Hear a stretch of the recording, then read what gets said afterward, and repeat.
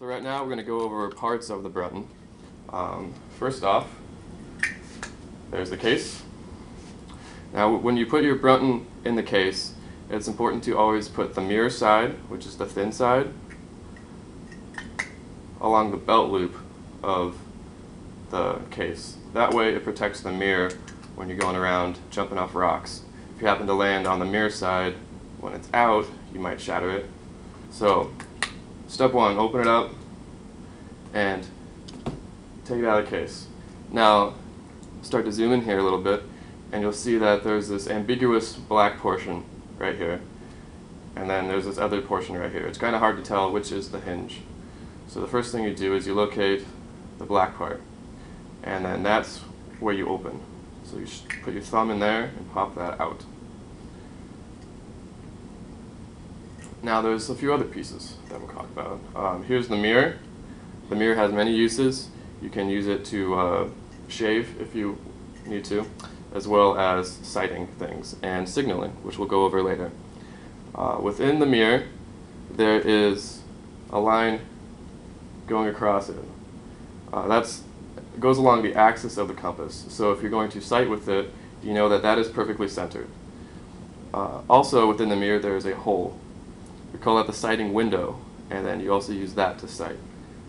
And conveniently, through the sighting window, the axial line continues. So when you're looking through that, you know where exact center is. Then there's these things protruding from the side of the compass. There's the folding sight right here, which is a small one, and then there's the sighting arm. The sighting arm has a little peep sight at the end right here. Now both of these sights have a little widow's peak on the center of it, and that helps just define the axial line as well. Now, once you figured out where the sights are, you want to go inside the general window of the compass right here. And within the bulk of the compass, there are numbers going all the way around it. There's two types of compasses, there's azimuthal and quadrant compasses, and we'll go over those on the next slide. But keep in mind that for both compasses, numbers on the outside represent a bearing relative to north. Now, there's two levels that you'll notice are inside the compass. One of them is cylindrical and the other one is circular. If you are using the clinometer, which we'll go over shortly, you're going to use the cylindrical one, round one. And you use that for strikes and dips, which we'll go over shortly, and that tells you when the compass is horizontal. Let's see. Other things to consider are where's north? Which part of the needle points to north? And always just remember the white part is pointing to magnetic south, which we consider our North Pole magnetically. Another part right here, there's the lift pin. Now if you were to close the compass, you'll notice that the lid pushes down the lift pin, and what that does is locks the compass so that when you shake it and walk around, the needle doesn't shake around like that. Later on, when you get better at strike and dips, you'll be able to measure something above your head and then push the lift pin and freeze the needle in place, and that becomes convenient later on. See, the last, most important part that we need to talk about is right here. There's this little screw located on the hinge side, and what you can do with that is you shove your thumbnail or a penny or a key or something in there, and as you rotate that, it rotates the bezel within the compass face that has your bearing degrees on there. So when you're setting your magnetic declination, this is the screw that you'll use.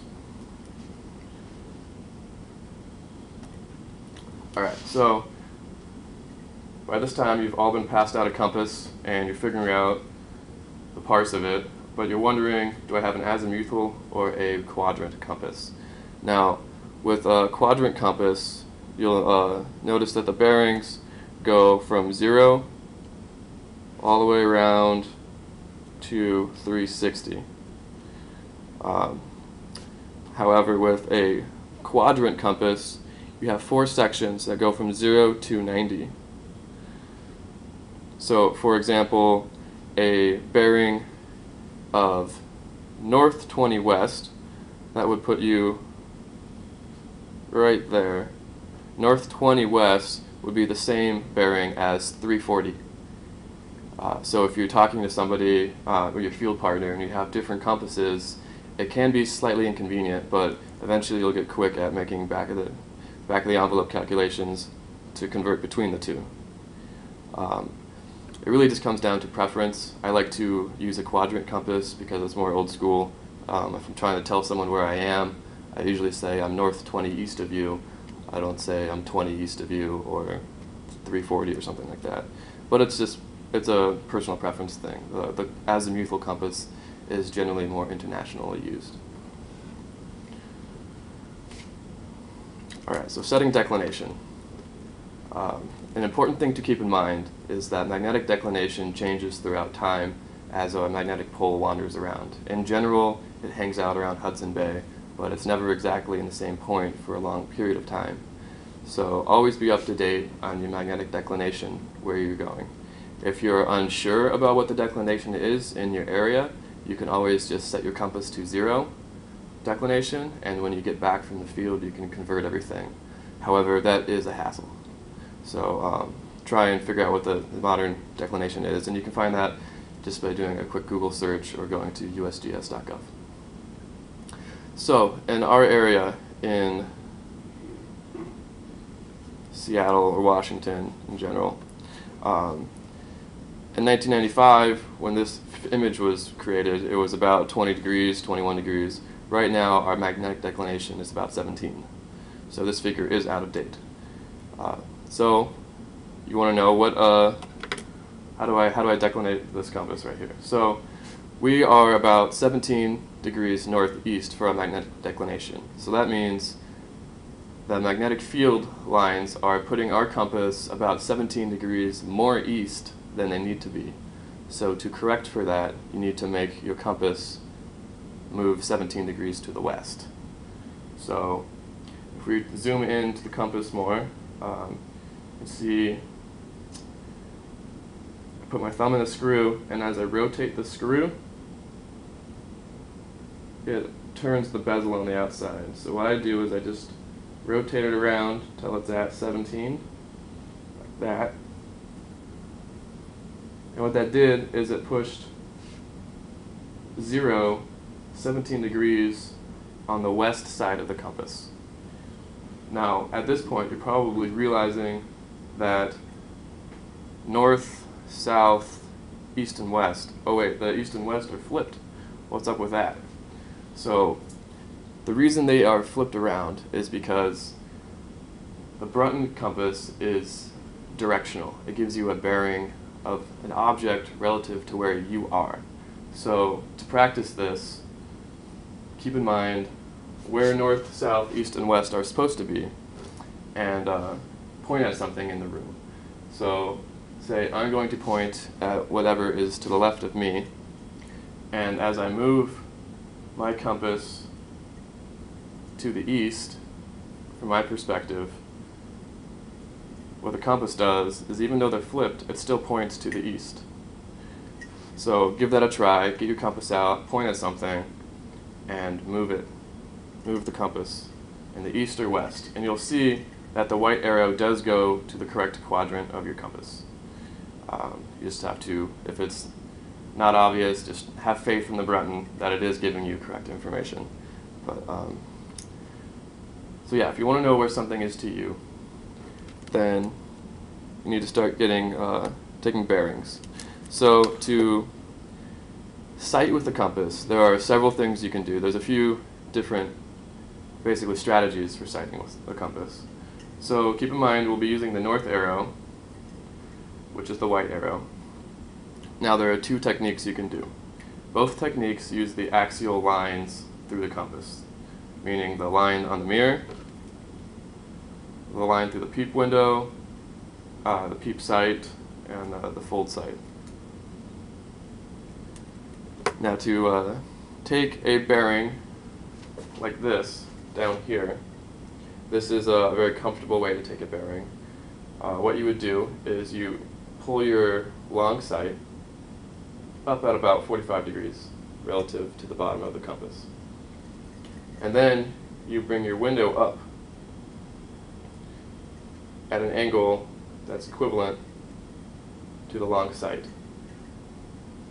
And then you have an image of your long sight in your mirror. Now what you need to do next is look at the circular level and put the air bubble in the center of the level. That means your compass is perfectly horizontal and your needle is properly balanced. And also, whatever you look at, that is along the hinge line, or the axial line, is now at the bearing your compass tells you. So this is telling me that the camera is north 10 east of me. So I'm reading this directly off the compass bezel, and everything is lined up. Now, an important thing to keep in mind, if you are pointing at something using the long sight, that you want to take a bearing using the white arrow. However, if I were to flip the compass around, like this, which is the next method we'll talk about for sighting, what I'm looking at, to get a bearing from me to that object, I have to now read the black line, the black needle. So the second technique that we're talking about, the compass is now reversed, so I'll be using the black line. I use this for sighting something at a great distance that I want to be very accurate. However, this is a lot more complex. So to do this, I'm going to utilize the peep window, and then the hole in the mirror right here, and the bubble again, but this time I am going to read the bubble backwards using the mirror. So what I do this way is I look at an object, a mountain peak off in the distance, through the hole, through the peephole and the hole in the mirror. And while I'm doing that, I am also looking at the mirror to see the bubble. So now I can see the circular bubble at the bottom of the compass, and now it's level. So I know whatever I'm looking at is on an exact horizontal plane away from me, meaning it's at the same elevation for the most part, and I can take an exact bearing. Now if it's kind of hard to read it, I just locked it, pushing that button right there. So what I can do now is read off what the compass says, and I know it's exactly what it said when it was this way because I locked the needle. And then, yeah, that's the second technique. So when you're utilizing triangulation, I like to use this method the most. However, if it's something closer up, I'll use this method. But keep in mind, if you're using this method, long sight out, you're going to read the white arrow. If you flip the compass around, you want to read the black arrow.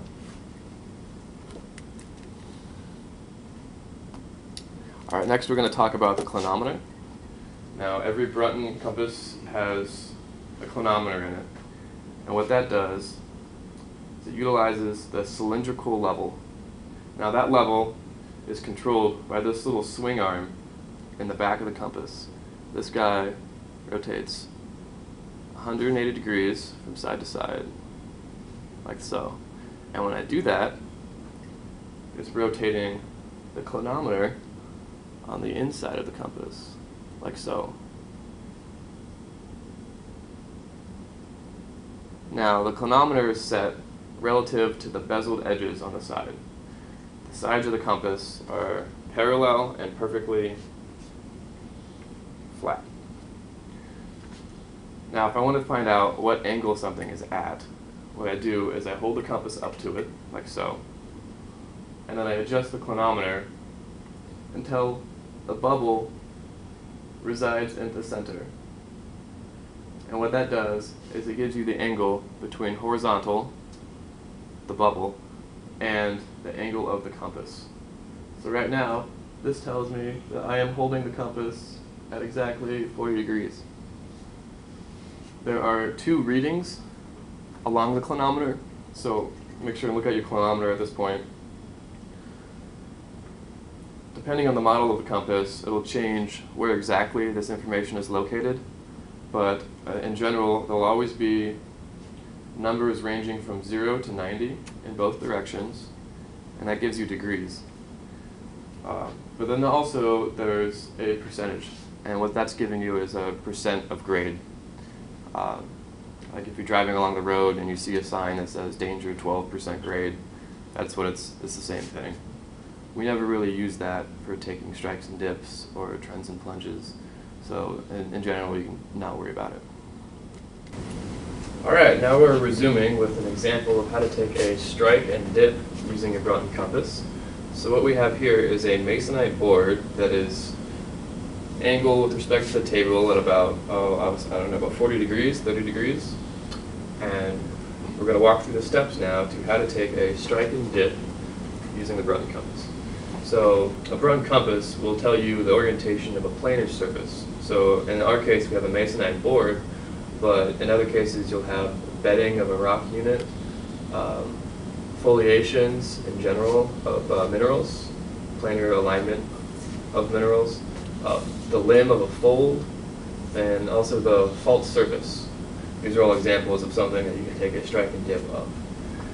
So step one to take a strike and dip is you get the flat edge of the compass and you put it flush. By flush I mean you can't push it down and wiggle it anymore. It's flat against the surface. Not the whole thing. I don't want to make the whole flat side touching, just the bottom edge.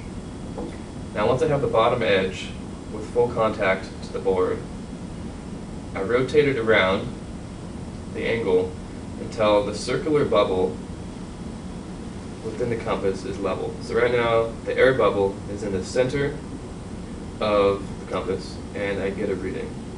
Now there's a reason that I have the compass pointing in this direction, and that is what we call the right-handed rule. Whenever you have a planar surface and you want to know which way to put the compass, the right-hand rule is you put your thumb down in the downhill direction, and whichever direction your pointer finger is pointing, you have the long sight in that direction. So now that I have the right-hand rule, I know that it's going to be pointing this way.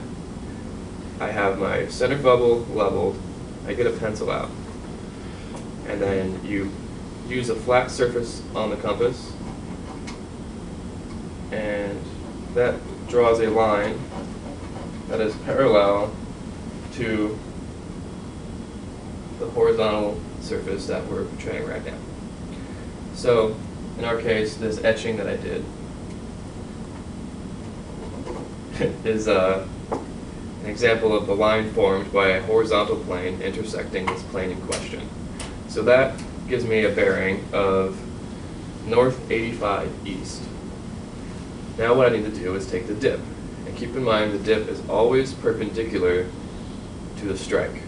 However, the dip is along a vertical plane. So what I need to do now is orient my compass perpendicular to the line I just formed on the board. And then I get down real close to the compass, and I'm looking inside at the clinometer. And what I do now is I rotate the clinometer until this bubble right here is centered. So right now that bubble is centered, it's perpendicular to my line of strike, and I get a degree of 32. So now I would say that this masonite board is oriented north 85 east, 32 degrees to the north. Now what I'm going to do next is show you how to take a trend and plunge. Now a trend and plunge is for a linear feature, whereas the strike and dip is for a planar feature. So we've taken a dimension out. The rules for trend and plunge is just point the long sight in the downhill direction. So in our case here, we have a line across the masonite board. The first thing you do is put your feet across the linear feature and look down through the long peephole in the long sight. And while you're doing that, you also want to make sure the horizontal level is centered. So when I have the horizontal bubble centered, a line is directly in the people along the long hole. That tells me that this line is oriented north 20 degrees west. Now the next step, now that we've established the trend of this linear feature as north 20 west, we need to describe how it's dipping into the Earth's surface with respect to horizontal. So to do that, we're back with the clinometer. And to take the plunge, what you want to do is line up the bottom line of this compass, that flat edge, with the linear feature in question. And keep your compass as vertical as you can. Compass is close to vertical. I use the clinometer and I adjust it until the cylindrical level has the air bubble in the center. And that tells me that it is dipping 15 degrees with respect to horizontal as it plunges into Earth in the north 20 west direction. Alright, now that we've gone over how to take a strike and dip and a trend and plunge with the Brunton compass, what we're going to go over now are two more advanced techniques. The first one being triangulation. Now, triangulation comes in handy when you're hiking around or producing a geological field map and you don't know exactly where you are, but say there's a few prominent topographic features on the map that you can locate. If you have a compass and those features on the map, then what you can do is triangulate yourself. Now triangulation, tri comes important here, meaning 3 points. 3 is the minimum amount of bearings you want to take to locate yourself moderately accurately. Now, keep in mind the techniques that we talked about previously for taking a bearing. There's two ways. There's the method where the long sight is away from you and you look down into the mirror, and whatever you're looking at is whatever bearing the white arrow says. So in this case, what I'm looking at is north 10 west of me. So if I want to find out where I am from that object to myself, say if I want to walk from the object over there, I'm going to walk south 10 west, the exact opposite of what the bearing says that object is from me. Now, there's the other technique that we talked about. When you rake out the long sight, flip up the peephole and look through the window with the mirror down. Keep in mind, with this technique, you follow the black arrow, and that tells you the bearing that object is from me. If I want to find out how to get from that object to me, I follow the opposite bearing. So the black arrow tells me where that thing is. The white arrow would say how to get from there to me. So you're in the field, you're mapping, but you don't know where you are. On the PowerPoint here, there are 3 prominent features that the mapper has located. There's this little spot along the drainage, a peak off in the distance, and another peak off in the distance. Now what you would do in this case is you get your Brunton out and you take a bearing. So we'll start with the one on the right. So say the mapper sees that object in the drainage, gets a bearing, finds out that it is north 10 east. What they would then do is get a protractor out and draw a perfect straight line that is south 10 west of that object. And then you know that you exist somewhere along this line, but you don't know exactly where. So you get a few more points. Now, up in the left corner, there's another peak at above 5,400 elevation over here. Now, say the mapper takes a bearing, and that tells them that to get to that mountain, they have to travel in the direction of north 45 west. So to get from that mountain to you, you got to go south 45 east. So we'll draw a line along that bearing, south 45 east. And then that tells you you're likely along where these two lines intersect, but to be sure, what you want to do is have a third point. So the mapper who's lost picks this mountain on the bottom left over here. And that tells them that that mountain is about north 70 west of them, so they must reside about south 70 east, the exact opposite of the bearing. So if you draw a line in that way, it'll give you a little triangle. In this case, this triangle is pretty small down here. In most cases, it'll be a lot larger. And that comes down to accuracy and precision problems, mostly that of the user. The Brunton will give you an accuracy within a half degree. So if you get your bearings, give you a triangle that is large, it's either you weren't pointing at the location exactly, or it's a really wide object and you can't be too precise. But this triangle varies in size and you are located somewhere within it. Alright, next we're going to talk about using the Brunton compass as a signal mirror.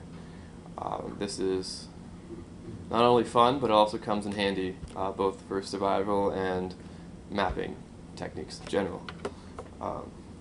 To signal with the Brunton compass, there's two things you need to take into account: where the sun is and where the object you are trying to signal is. Now the first thing you want to do, say in my case the sun is up here. What I want to do is make it so I cannot see the sun. My Brunton compass mirror is between myself, my eyes, and the sun. And a way to check that is you can hold your palm out and there'll be a little spotlight that is created by the sun traveling through the hole in the mirror. And that lets you know that the sun is between, or on the other side of the compass. Another way to tell is you're not getting the glare in your face from the sun. And the second thing you want to do is look at the object that you would like to signal using that hole. So I keep that angle the same, and I'm looking at the camera, in this case, through the peephole in the window. If you find that using the hole is a little complicated, just cover up the sun and use the edge of the mirror, and that's just as effective. And then if I have a light source over here, it's going to reflect at the exact angle required to send a beam of light in the direction I would like. The next thing you want to do is just vibrate the Brunton, and that'll create flashes of light. If you happen to know Morse code, then you can do that as well, send a little SOS. But you'll find that this comes in handy pretty often for finding your field partners, as well as getting the attention of cars and airplanes if you're lost.